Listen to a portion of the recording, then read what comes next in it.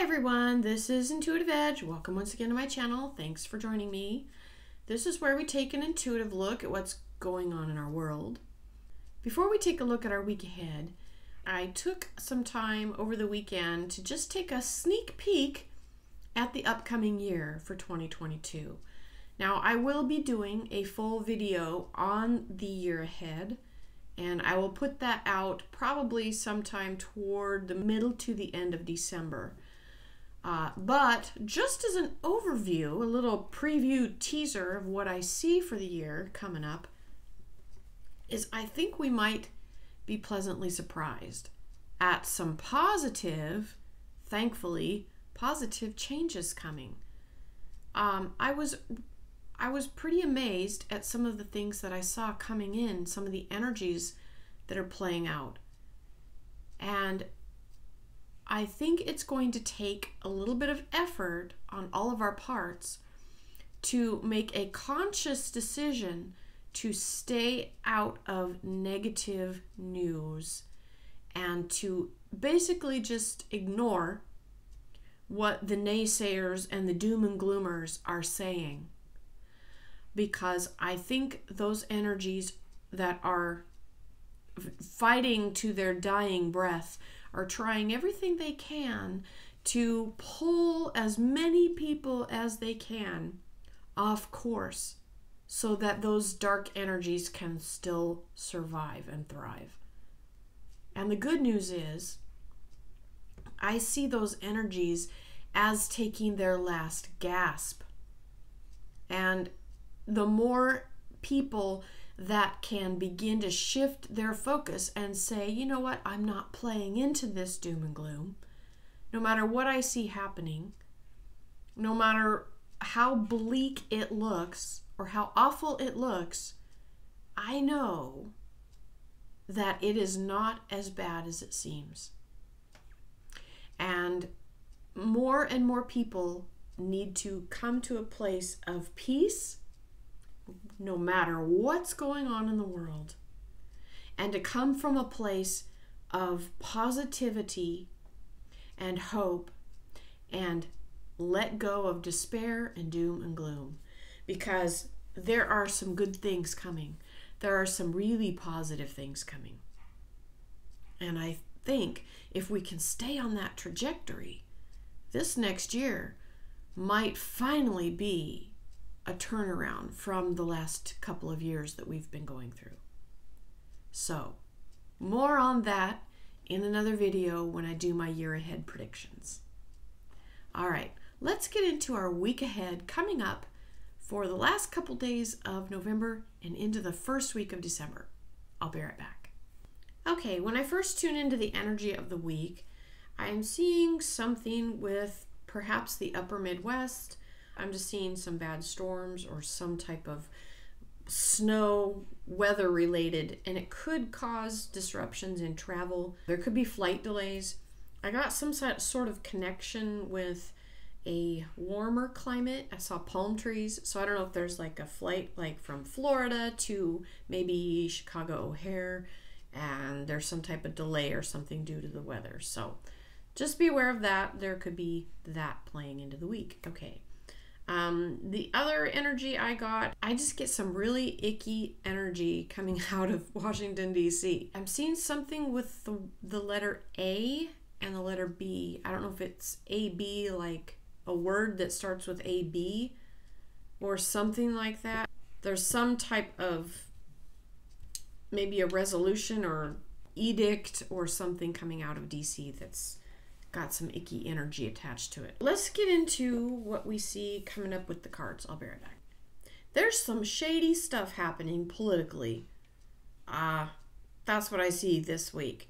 So we've got the Five of Pentacles coming out on that, and to me it's a card of risk, undue risk. I'm getting just an icky energy coming out of Washington, D.C., as I said, and I think there's just some shady deals. I think a lot of it is going to be done kind of behind the scenes, so I don't know that most people are going to be really aware.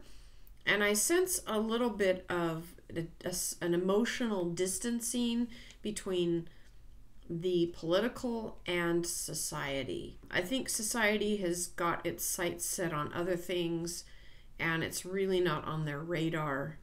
But the energy in the political is just, it's like just a negativity that is compounding itself into more negativity. It's almost like it's devolving into itself.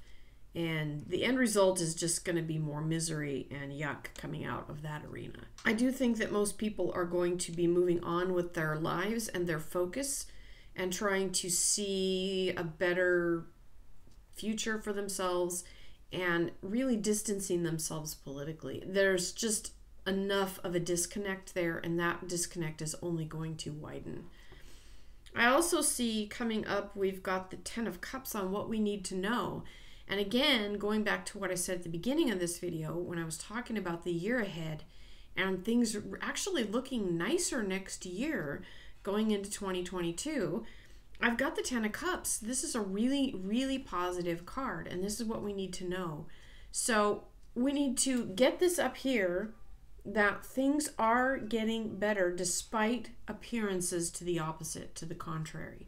So even though we're going to see some icky stuff coming out of Washington, D.C., that's nothing new, but to know in our heart of hearts that things are actually coming out maybe so that they can be exposed. Maybe things are falling apart so that they can be rebuilt, so that things can be better in the long run. We have the 10 of Cups, a beautiful card on what we need to know. So keep that in focus as you go throughout this month. And if things look bleak or scary or whatever the case may be, try to tell yourself the true story, and that is that things are actually improving. It just doesn't look like it right now.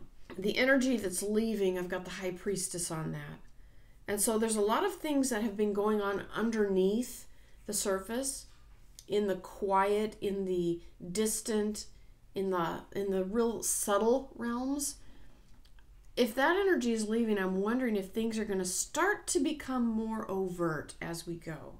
So things that have been hidden are not going to be able to be hidden anymore. Things that have been underneath are going to be bubbling up to the surface. That's why things might get ugly before they get better. And so the problem is when we focus on the ugly and we lose sight of the better. That's where we run into problems. I've got the 10 of Wands on the future, the energy ahead. Now this is taking on extra responsibility, taking on a burden. So there may be some hard work ahead. And it may not be a cakewalk, obviously. But it's hold on here, I'm looking at this for a second. Because the past, the energy leaving, we've got that High Priestess. She's flanked by those two 10s. The 10 of Cups, what we need to know, that positive, and this 10 of Wands, this energy of taking on responsibility. So I think if we can keep that in mind, the positive, but also having to work hard. Now the lesson coming into this week is what we're learning. Now, what an amazing card to have on the lesson that we're learning this week. We have this beautiful Magician. Now, the Magician card is wonderful because it talks about taking everything that we have and learning to create what we want to see despite what we see. Despite our circumstances, we are creating something better, and it's based on our intent, the power of our intention. What we set our mind upon, what we dwell upon, becomes the earth we dwell upon. That came out in a reading a while back. But it's so true. If we dwell on it, if we are consumed with it, that's the energy we're putting into the world. So if we're dwelling on the apocalypse and we're consumed with doom and gloom, that's the energy we're putting into the world. Is that what we want to create? This is the embodiment of the Creator. And as a co-creator, you get to create the world that you're in. What world are you creating? Are you creating fear? Are you creating scarcity? Are you creating lack? Or are you creating a world of abundance of seeing things evening out, seeing the beauty coming through, and trusting into the abundance, the ultimate abundance that this universe provides. We have more than enough for everyone. The truth coming out this week, the Ace of Cups. She's kitty corner right from this 10 of Cups. This beautiful energy of abundance and peace and good coming. And she is coming from the depths of creation, of wanting to create something new and beautiful and abundant. That's the truth. That's the truth. What is coming is better, guys. It's better than where we've been. We can leave this past behind. We can leave 2020 and 2021 for the most part in the dustbin, because there's something really good coming if we will but embrace it and stop creating more negativity and dwelling on the negative. There's so much more. But I think a lot of times we get afraid of the good because we're so used to chaos. Chaos is not our natural state. Peace, tranquility, love, and stability are our natural state of being. But a lot of us are not used to that because we don't live it. We're used to chaos. We're used to scarcity, lack. We're used to hate, anger, malice, all of that. But those energies can't come with us if we're going to be embracing a new reality in a new world full of love and beauty. It has to come from a beautiful place within us that we are creating every day. So work on it every day, even if it's just a little bit, to shift our focus out of what we see happening into what we see happening. It's not what we're seeing, it's what we're seeing out there. It comes from here out, not there in. Does that make sense? Okay, the outcome, we have the Page of Pentacles, a messenger about values, and we could see some news coming out on the financial front, possibly. It could be literal, but I think it's more metaphorical about what we're creating. And we also have the Knight of Pentacles right in behind that. So things might not be as quick as we would like. That's the message of this particular Knight. Sometimes he takes his own sweet time about getting things out, doing things. It is a messenger of things happening, though. So just because it may not be happening as quickly as we would like, know that it is coming forth. It is happening. So those are the things I want us to focus on this week, is creating what we want to see and not dwelling on what if we don't like what we see.